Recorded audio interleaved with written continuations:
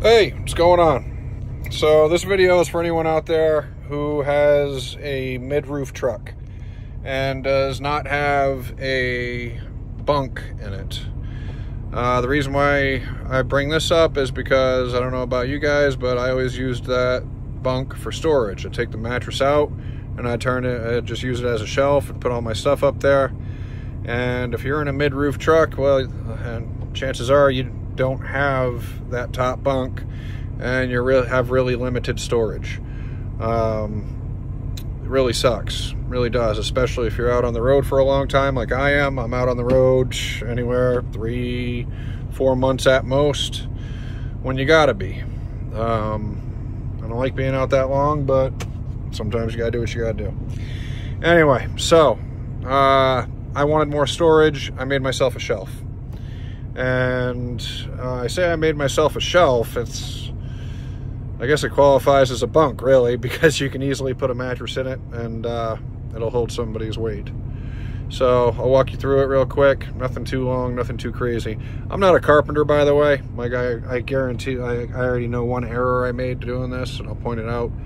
But I'll fix it at some point, and once you see what I did, you won't do it. So this is the shelf right here. Okay, 2x4 and 2x6 for the top portion right here, so nothing slides forward. But as you can see, I got it loaded up. Look at that, a good amount of weight in there. You know, look at all that stuff, and that's not all my stuff. Okay, but I don't have to worry about putting 10 gallons of shit in a 5-gallon bucket anymore. So I got a thin piece of plywood right here. That's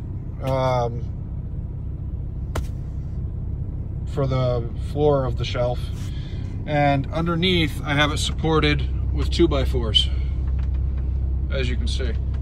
Now you're gonna notice this right here. This is pipe insulation. I put that on the ends. That way when I wake up, when I lift my head up, I don't bang my head.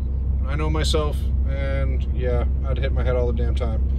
So I framed it up, the 2x4s going lengthwise. Because of the dimensions of my, easier to show you on that side, because of the dimensions of my escape doors, I put those two 2x4s sideways, and I just double stacked them. That's why you see it like that. That's why there's the lip on that 2x4. Now the error that I made is I probably should have notched those 2x4s. And now that I see the room that I had, I actually would have had them coming up on the outside, and I would have screwed them into the side. But that's the other thing. Once you get this thing, like I fashioned the actual shelf, turned it sideways at a 45-degree angle, and pushed it through one of the escape doors to get it in here. With the legs, you'll notice I got a 2x4 down there going all the way across, okay, to support, so it's supported, and I have screws screwed in at a 45-degree angle. So I had those U-shaped supports made, and it was really a pain in the ass wedging them in, getting everything up and getting everything together. I had just enough room to do everything. Like honestly, if any of my dimensions were any crazier, any larger or longer, okay, I would have run into problems putting it together. But I am noticing now that I've driven probably about, I don't know, 1,000 miles, that it wants to move back and forth.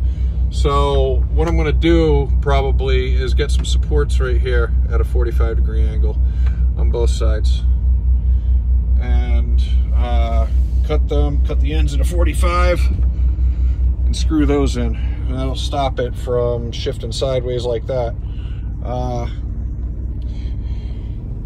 But it works fantastic.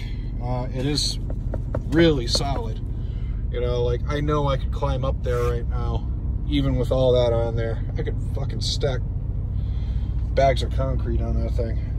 And that's good, because if I ever decide to take someone for a trip with me, I can make sure I don't have nearly as much food and all that stuff, but downsize a bit. I can throw a mattress up there easily, you know, so you could definitely, if you're a team runner, that's a solution right there. But anyway, let's see, necessity is the mother of all invention. I think that's how it goes. And that's the way this went. So total cost on this, I want to say was probably about $150 in material.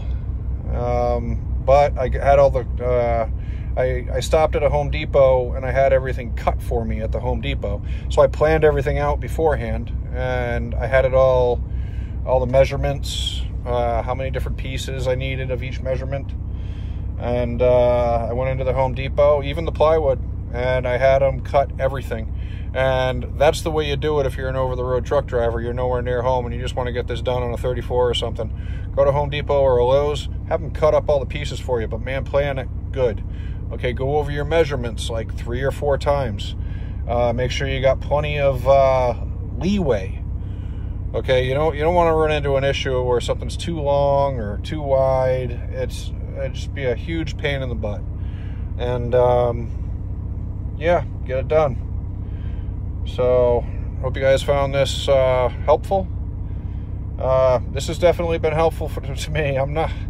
It feels a little weird having this shelf so close to me when I'm laying down, but what it does for me heavily outweighs that. One thing actually I was planning on doing, believe it or not, was putting a curtain, I don't know, maybe like a curtain, a shower rod or something across from there to there, and then putting a curtain over there. That way I don't even gotta screw with these when I want to go to sleep. All I gotta do is just draw the curtain. Poof. There we go. But anyway, all right, thank you very much. Hope this helps. You guys, if you have any questions about building anything in trucks, I'm pretty good at it. Figuring stuff out, hit me up. I got nothing but time.